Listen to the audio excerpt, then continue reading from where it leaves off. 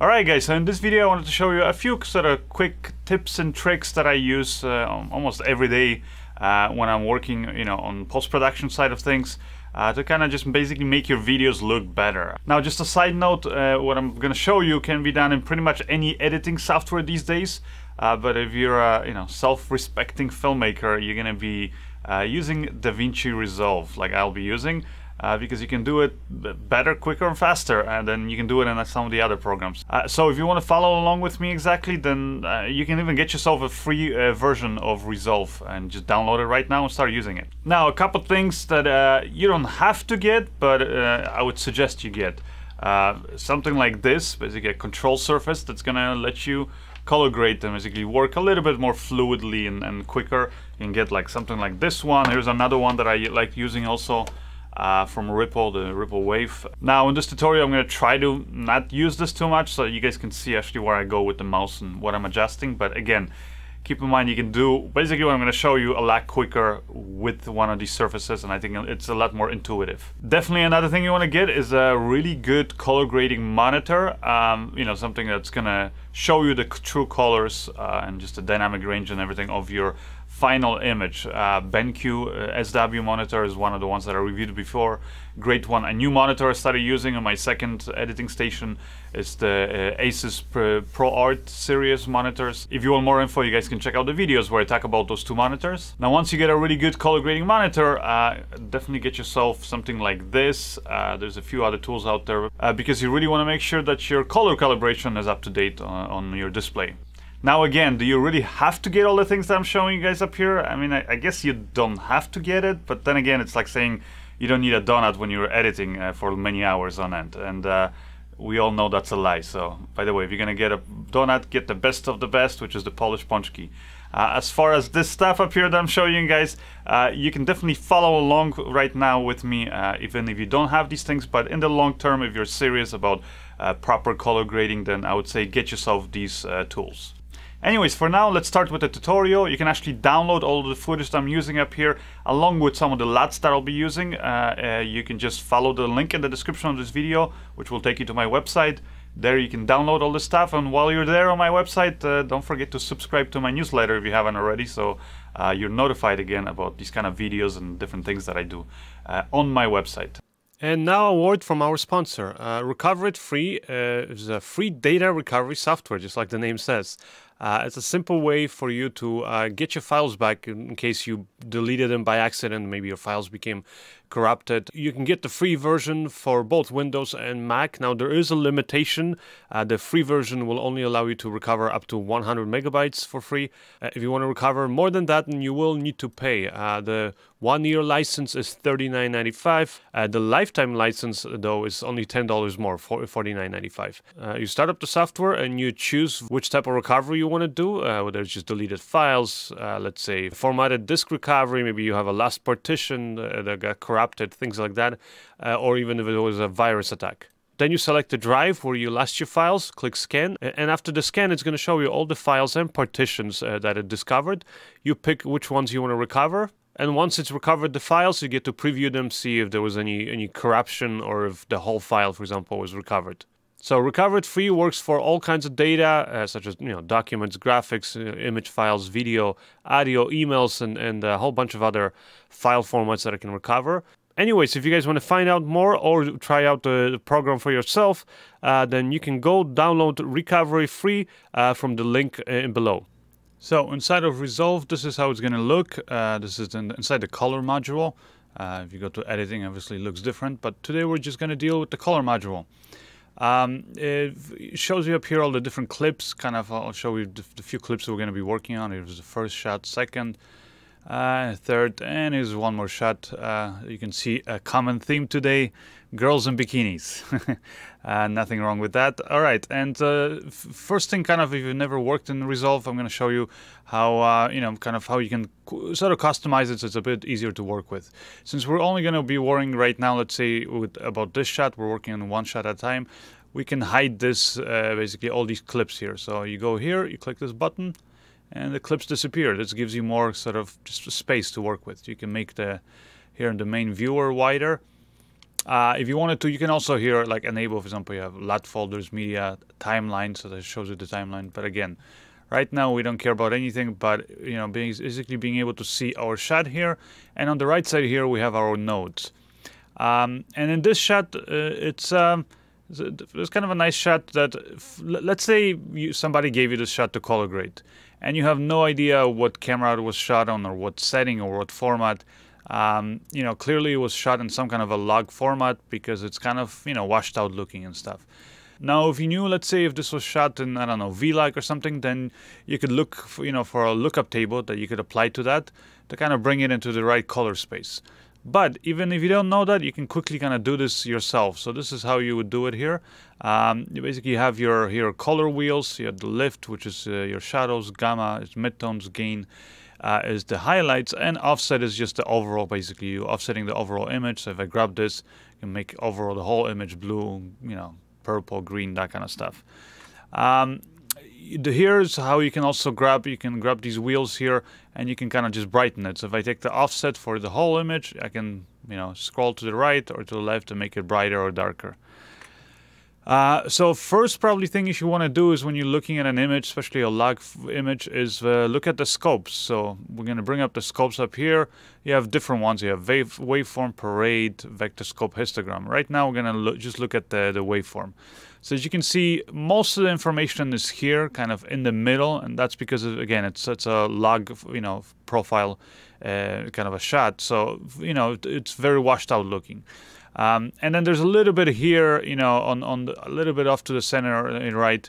That's this area here where you see all these, the highlights there. That you can see it's kind of peaking, almost going all the way to the top. So what we want to do is to kind of add contrast is we want to spread out all of this information over the whole scope. So as you can see right now, the best way to do it is don't even touch the highlights because they're already kind of touching there. Just take the shadows and bring them down.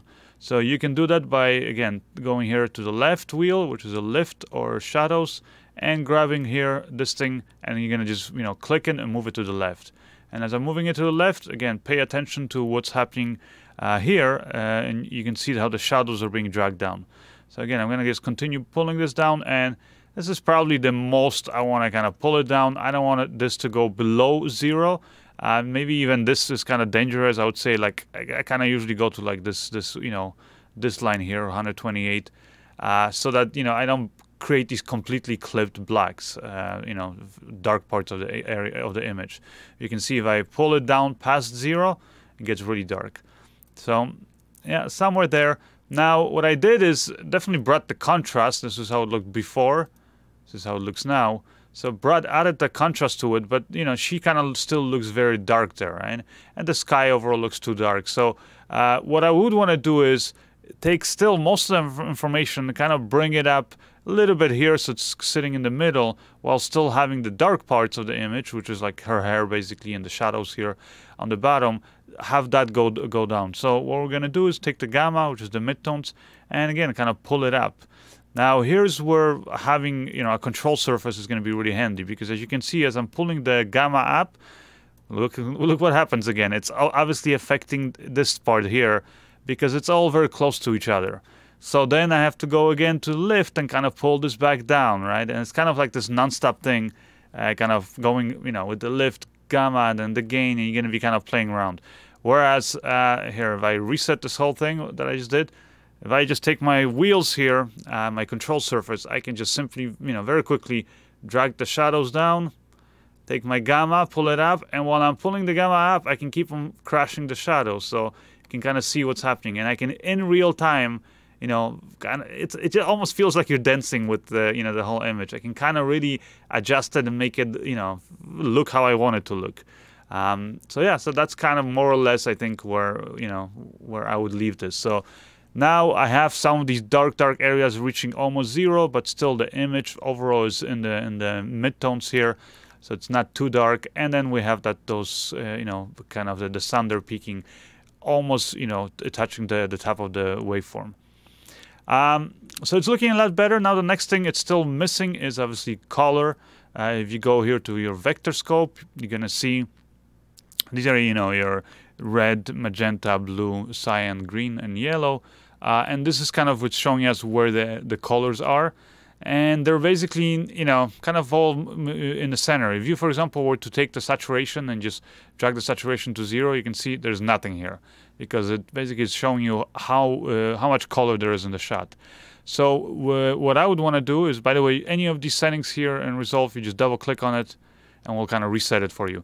So I would want to actually bump that up. Now, if I overdo it, then, you know, if it starts going, for example, like here, you know, this is still, you could say, safe levels, but if it goes past these squares, that basically means it's not video safe anymore, and it's going to look just really ugly on like a typical, you know, television.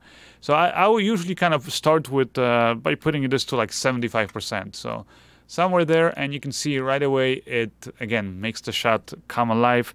So, you know, we added contrast, we added some saturation, and again, this is before. This is after. By the way, on your keyboard, you can press Shift D to kind of toggle between, you know, the original image and then having the grade applied. Also, you can press Shift F to make it go full screen. And let me just play this so you guys can see how the shot looks. And anyways, this is how the shot kind of looked before, and this is how, you know, it looks now. So definitely a big difference, but I still think it just kind of looks like video. And I think the shot can look a lot more epic by adding, you know, this kind of real feel of this sort of a late evening sky, where the sun and the sky is kind of turning, you know, a little bit, I would say, almost reddish, kind of pinkish, and that's going to really, you know, come down to really to your taste. So anyway, so I'm going to go now, and I'm going to leave this basically, but I'm going to create another note. You can do that by right-clicking here and go, you know, add note, add a serial note. You can also do the same thing here by going to color, saying, you know, going to note, and then you click again add note, or click Alt S up here, and it's going to show you. If you want to add a note before that, the note that we had, then you press Shift S. Anyway, so we have this new note. This new note, if I turn it on and off, as you can see, nothing is happening. But basically, this note, I want to use it to, like I said, add some color there in the sky. And so that's where these color wheels again come in really handy, because now I can take, for example, if I just wanted to make the whole image, let's say, like I said, reddish, and I can do that by taking the whole offset. And you can see right away to add just kind of a little bit more of a character to this shot. Now for me, you know, I kind of don't want to make the whole thing look red like this, because then she's really looking kind of strange, so her skin tones. So what I'm going to do is I'm going to reset this, and I kind of want to add it more or less here, I would say, in the midtones. So again, the gamma, I'm going to take the wheel and I'm going to start pulling it to kind of the colors that I want. So if you want to make the sky greenish, again, you can kind of turn it towards greenish or bluish. In my case, I want to pull it towards these kind of reddish colors. Now, as you'll notice, as I'm doing this, it's affecting pretty much, here if I turn on the parade, it's affecting kind of pretty much the whole image. This is kind of the red channel, and you can see the whole image left to right. If I move it here, the whole basically shot is going there. Well, what I want to do is I want to take the midtones, but the shadows, like where we see here, you know, here the darker parts of her skin and the hair, I don't really want that to necessarily turn, you know, so red. So that's where, you know, I can take the lift at the same time and start pulling it in the opposite colors, so kind of here towards the blues. And again, having a control surface at this point is going to be really handy, because as you can see, I kind of have to go one by one, whereas again, if I were to just reset this, then as you can see now, I can just go with my control surface and I can move both of these wheels. You can just watch those wheels moving, and I can just adjust it and really kind of bring that color to how I want it to be. So there, the sky, like I said, I'm adding a little nice color, but I'm kind of countering the shadows, and I think somewhere there is looking pretty cool. So again, I'm gonna just zoom out, and this is our grade here, where you can see this is how it looked before, this is how it looks now. We're kind of added a little bit more warmth to the sky, and I'm gonna go maybe here turn the gamma even more towards kind of reddish, and maybe, you know what, I'll even take the gain or the highlights here, and I'm also gonna move them here. Kind of add a little bit there, maybe kind of make it feel like that sun is really, really hot, like really towards the yellows.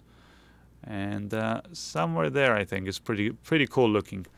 And again, now let's just kind of bring this up and play the shot so you guys can see how it looks. Pretty epic, I think, looking shot, and definitely when you compare it to what we started with, which was this.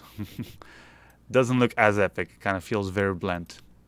Now here's our next shot that I'm going to work on, and it looks pretty good. You know, you can look at here the parade, or we want the waveform, and you can kind of see it's overall it's a shot that wasn't shot in log, so because of that it's the information is nicely spread out over the waveform. You know, we have some information there all the way in the highlights, and you know, parts of it here. This is like the darks between the bars there, they're going almost completely to zero, so it's nice in that respect. But I think where the shot, you know, can look even nicer is if we kind of just make it a little bit more vibrant. Like on purpose, when I was shooting this, I picked this location because these flowers look really nice. But unfortunately, by the time we actually got there to shoot, they started kind of, you know, wilting a little bit, and the colors just weren't, like, especially here, these petals are falling down. You can see the colors of the flowers weren't as vibrant as I really wanted them to be. So in this case, you know, you could just say, well, just bump up the saturation, right? Now, if I do that, then here's what's going to happen. As you can see, I bump it up, and yeah, maybe the flowers here are looking kind of nice, but these ones here, definitely I don't want them to be, you know, looking kind of like they're almost toxic or, you know, radioactive. And the same thing with the girl here in the shot. So definitely don't want her skin to look like that. So that's where using curves can be really, really helpful, and kind of just show you how I can work in pretty much doing everything that I want to do on this shot just using curves. So I'm going to reset here the saturation and go to our curves here. If you're in one of the other settings, just click here. And here it shows you first the kind of overall curve. So you have your, everything's kind of linked here. You can unlink it, and you can, for example, choose just a red, green, or blue. So let's say if you wanted to add blue to the shot, you can just, you know, adjust the blue curve here. I'm going to kind of gang them all together, and this is just going to basically let me adjust the overall kind of, you know, all of the channels you could see on the shot. So maybe one thing I'll do is I'll kind of add a little bit more contrast here, like the black there, and then like around the strap around her bra, or for example the black there behind the fence there is maybe not looking as kind of punchy as I would want it to be. So maybe I'll, you know, create a point here on this line, and then take just the kind of shadowy areas somewhere there, like this kind of, see this grayish area there, and I'm gonna just pull it down. So you see I'm adding a little bit of contrast. Now maybe she's getting a little too dark, so I can add another point here, and I can brighten her up a little bit. So that's how you can kind of use the overall here curve to adjust the contrast to the kind of the point that you like. So somewhere there, I think, very subtle, but again, if you're, this is how it looked before, this is how it looks now. So subtle difference, but it's there. It adds a nice little contrast. Now next thing I'm gonna do is, like I was saying before, you know, I want to basically add the overall the saturation, but not to her skin, right? So that's where curves come in really handy, because now I can go basically here, and here where it says custom, and I can choose different types of curves. And the curve that I'm going to be actually picking right now is huma versus saturation. So or hue versus saturation. So what this basically represents is, here you have the different hues or different colors of your shot, and this is our curve here. And up and down just simply means that's the saturation, as it says up here, hue versus saturation. Meaning, if I want to adjust the saturation of just this particular sort of set of colors or hues, then I can select them. Now I can do that by just clicking anywhere here. Like let's say if I wanted to pick the green here and bump it up, I can do that. Or if I want to really kind of target the colors, then you know, I can actually go here, and with the color picker I can pick. So let's say I want to actually adjust these greens here. So I'll pick this, and you can see here it creates a point. It's showing me which kind of hues these are. So it's kind of going a little bit into this yellowish and greenish. I'm going to pick another here color, maybe this one.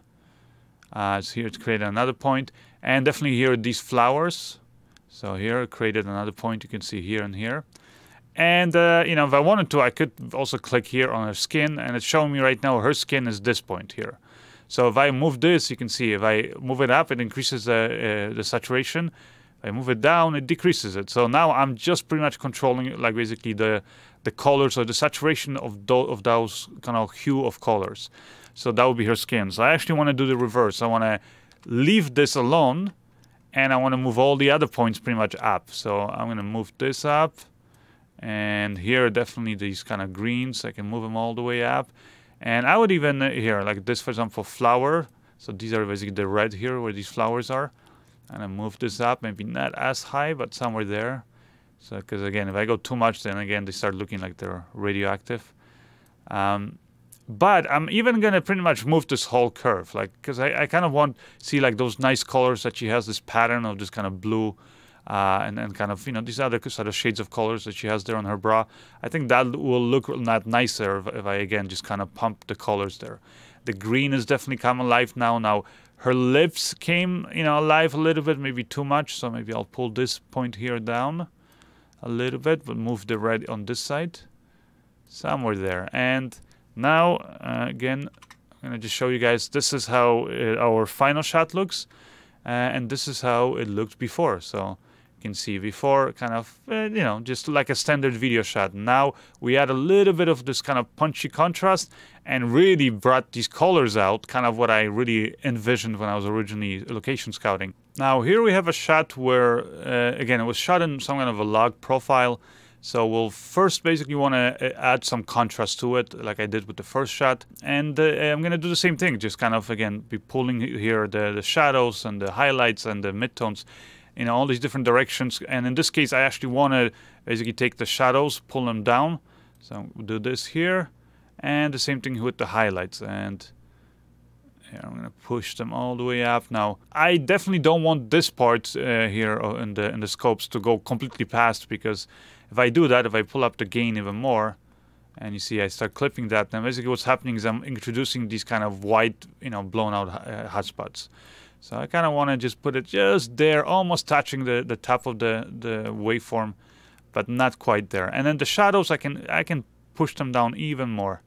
So take the shadows here and move it down somewhere there, and maybe here now overall, like this side of her face kind of got a little too dark.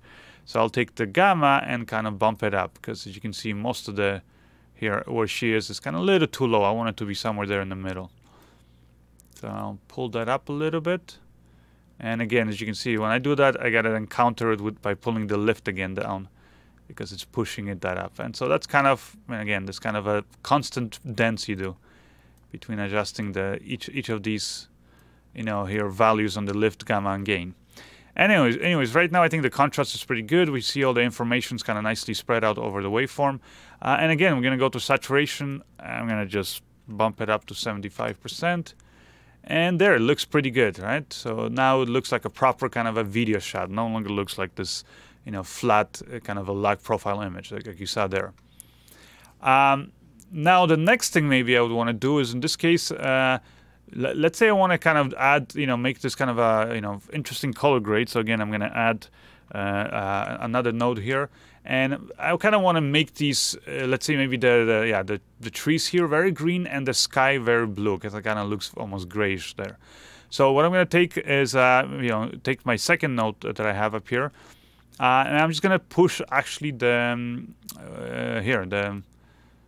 we're going to take the midtones, which is kind of here where the trees are, and I'm going to really pull them towards the greens. So pull them towards the greens, like somewhere there. And then the sky, which is more or less in the gain area there in the highlights, that I'm going to go and bump it up here, or actually here in the other direction towards the blue. So somewhere there, going to make the sky nice and blue.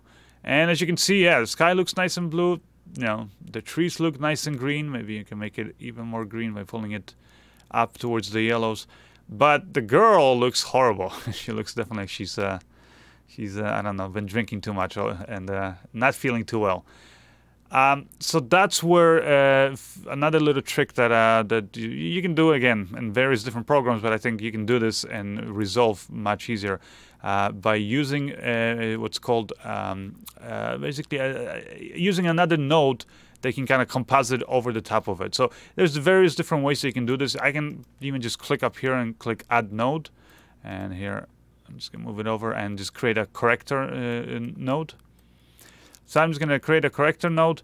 Now, what I want to basically do is here you can see these lines. This is basically showing you this is the original image, and the RGB value is going here, the green here in each of these corrector nodes.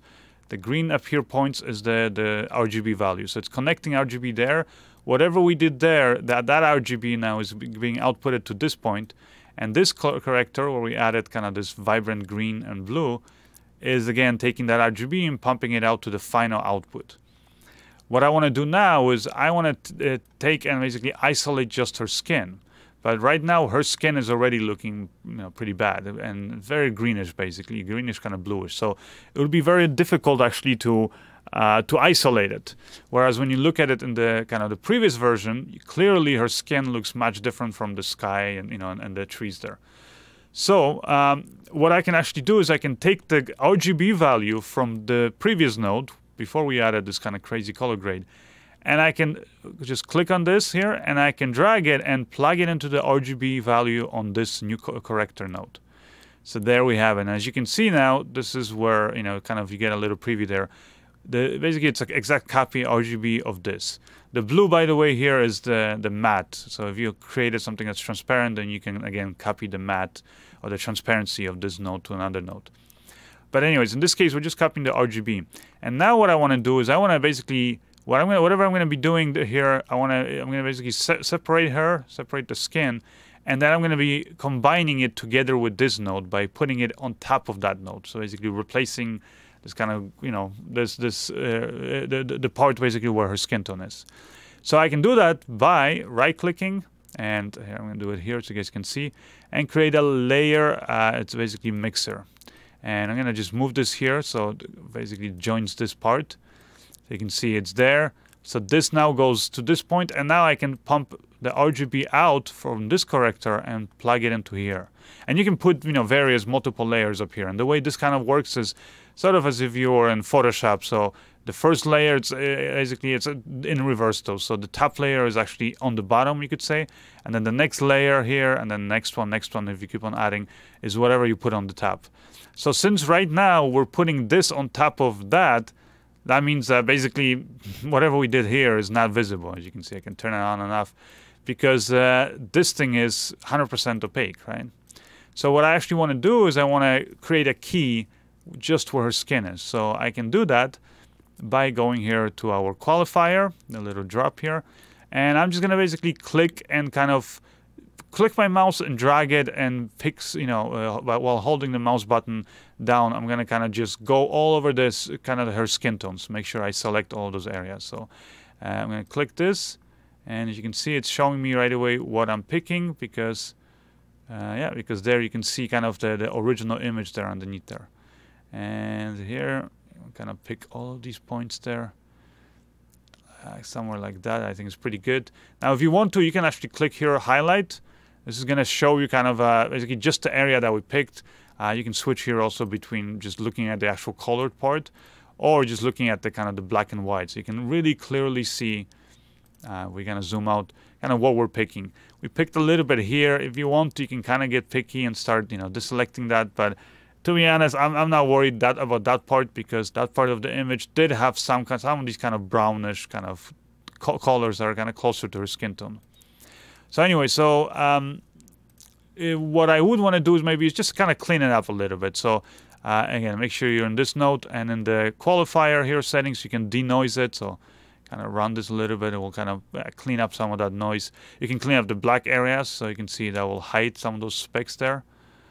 Clean up the white areas too, so some of these specks there that are going to start disappearing. So it's just a question of how much you want to do that. You can also just overall just kind of blur it. So if you overdo it, it's not gonna look that good. But you can blur it a little bit. I would say here in this case, just a few pixels, because if I don't blur it at all, it kind of looks very sharp. So I'll blur it a few pixels there, and yeah, otherwise I'm pretty happy with it. So I can turn off the highlight, and now you can see what's happening. So basically we're putting that, basically that part of the image of the girl back on top of this footage. So if I hide this is how it looks. She's very green there. And then now her skin tone looks proper.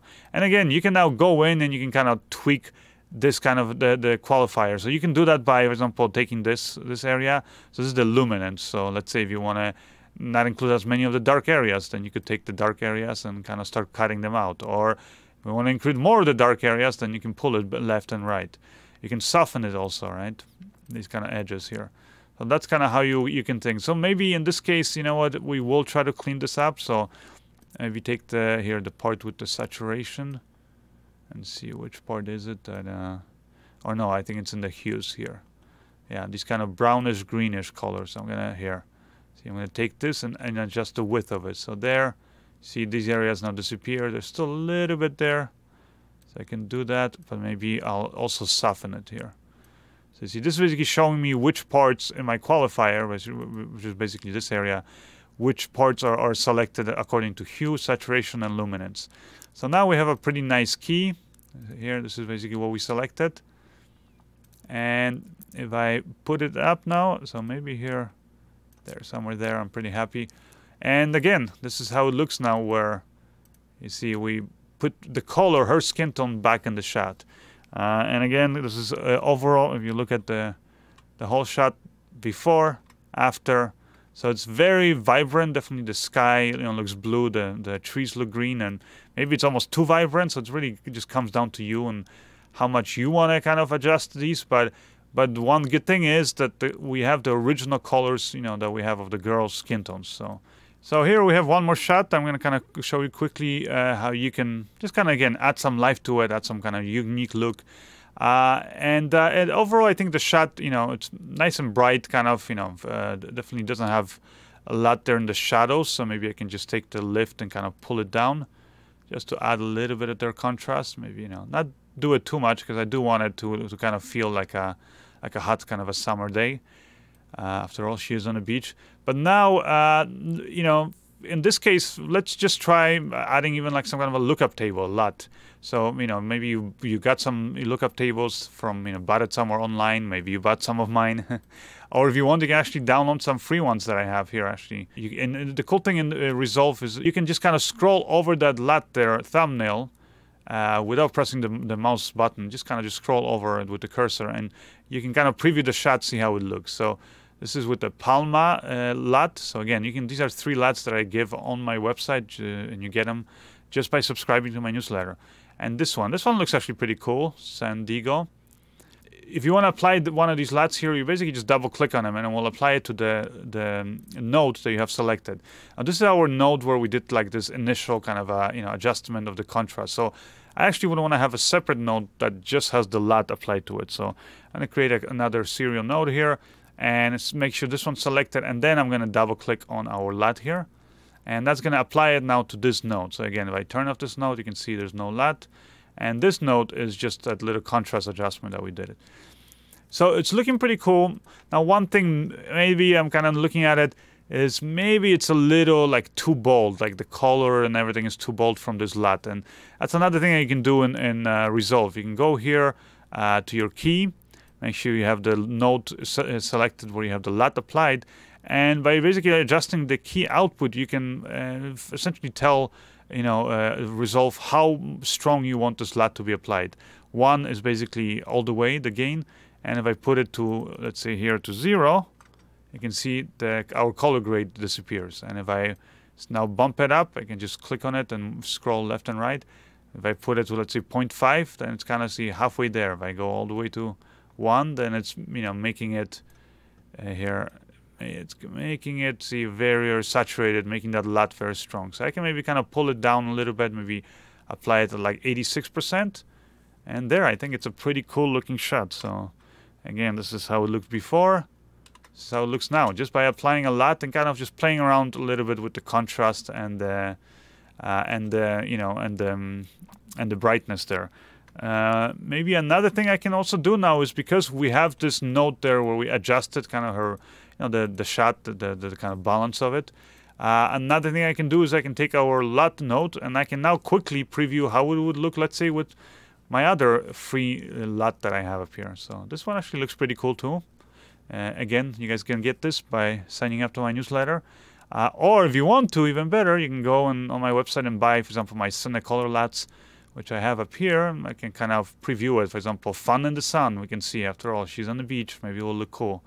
Yeah, it has kind of a cool look. It gives her this kind of a copper tone look to her skin tone. This looks cool. Golden grass. or this one even, happy split looks even nicer. I think it kind of gives you these blue, kind of almost metallic colors there in the sky. I mean, in the water behind her, and yeah, and then her skin still has that copper tone. Now this golden grass, for example, this also could look good. I'll double click on it, so I applied it now to this node. But again, I'm just gonna make it like not as strong, so I'll pull this back to maybe like 50%. So somewhere there, I think it could look really cool. Somewhere there around 50%. So yeah, it's a kind of a cool, again, you know, very kind of a, you know, brownish kind of a golden grass look, as the LUT says. But you know what? Actually, I'm gonna apply this one, happy split. This looks pretty cool there. And again, you know, you can keep on playing around there, testing out different LUTs. Here's how this shot looks. So anyways, this video is going to be the first in a series where I'm going to be showing you guys all these quick sort of tips and tricks of how you can kind of add life and just fix up your shots, you know, but just by using color correction or some basic effects in post-production. So there's going to be definitely more videos coming up like this. If you guys want to be notified, again, go to my website at tomantosfilms.com. Subscribe to my newsletter there. You know, you'll get those free LUTs there, and also you'll be notified through email when I put up, you know, other filmmaking tutorials, film gear reviews, and things like that. And if you want to support me even more, then join me on Patreon. Anyways, if you guys like this video, smash that like button, and I'll see you guys in the next one. Bye!